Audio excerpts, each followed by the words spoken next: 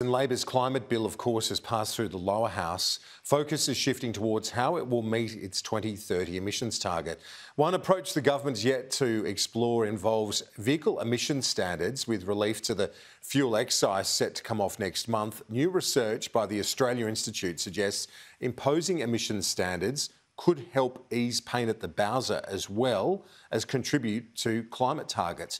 Joining me here in the studio live is Richie Merzian. He's Director of Climate at the Australia Institute. Richie, thanks for your time. Your analysis suggests billions of dollars would have been saved if this emissions standard was in place, 7 years ago? Yeah, that's right. So if the Australian government had come back from signing the Paris Agreement and looked at what policies it could put in place in the transport sector, it could have put a minimum standard, an average standard for efficiency for new cars sold. If they did that in 2016, then motorists would have saved almost $6 billion and we would have saved about 9 million tonnes of greenhouse gas emissions. How do you work that out?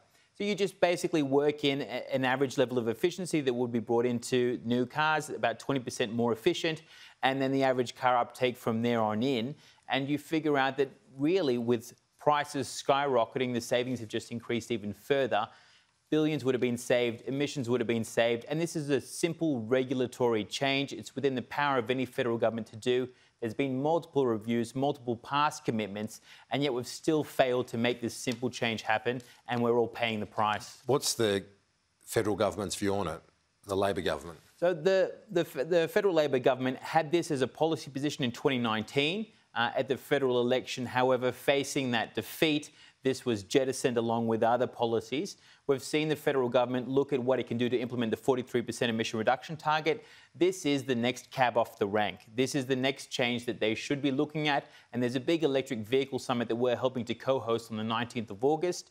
That would be a great opportunity for the Energy Minister to actually put down Labor's position, because this is a simple policy you can bring forward that would save motorists money at the bowser and save greenhouse gas emissions. Well, they are undertaking tax relief for electric vehicles and making other moves on that front. Is that not enough in your view? No, it's not enough. It's a great start, but there's so much more we could do. The transport sector is one of the dirtiest we have. Emissions have risen the most since we signed the original UN convention. They should be looking at all policies, and this is the one that car manufacturers are telling us they need to bring cleaner vehicles here, more efficient vehicles, and more electric vehicles. Currently, we have a deficit of electric vehicles. People can't even get their hands on them, especially affordable ones. These fuel efficiency standards, if they're brought in, would help bring those cleaner cars here. More models would be available and we'd all save. Fuel efficiency standards are in place right across the world. We have standards in place here, don't we? But they're just not strong enough in your view? Nor mandatory. So we have voluntary standards that have been designed by some in the industry, but they're weak and they're opaque. There's numerous loopholes. Basically, it wouldn't get us very far. Compared to where Europe is at right now, it's incomparable. What we need are robust standards in line with best practice. 80% of the world have fuel efficiency standards that are mandated. We don't in Australia, and we're becoming basically a dumping ground for older, inefficient vehicles. And it's worth remembering, Kieran, we import 90% of our liquid fuels. So all that money is going overseas. We should be looking at efficiency. You've done some polling which suggests that it could be popular as well, that a majority of people surveyed support this sort of approach? Yeah, that's right. 2/3 of Australians would support this. Car manufacturers are calling for it.